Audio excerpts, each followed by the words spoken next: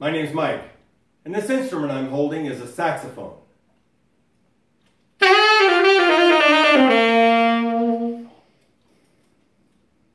You know, you could play one of these too.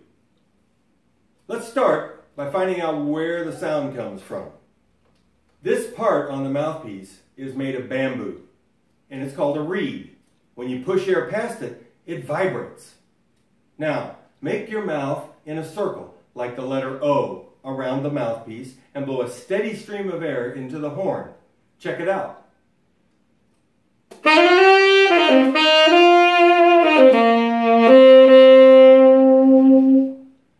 You may have also noticed that I move my fingers up and down on the keys. That's what makes the different notes. And if you put your fingers down in order, then the notes get lower and lower.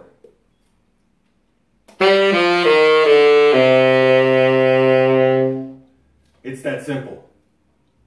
The sax was made to be played in marching bands, outdoors and loud. An inventor named Adolph Sax made his new instrument out of brass and called it the saxophone.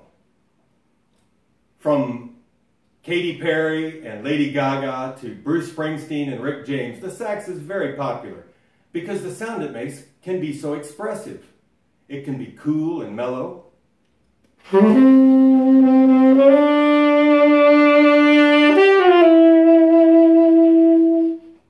or it can be bold and brassy.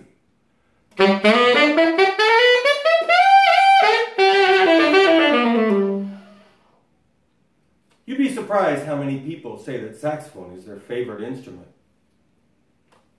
I hope you're enjoying this introduction to the saxophone.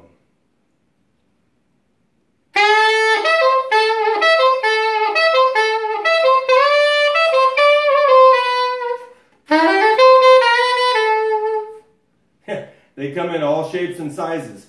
This one is a soprano saxophone. The one I played earlier is a tenor saxophone.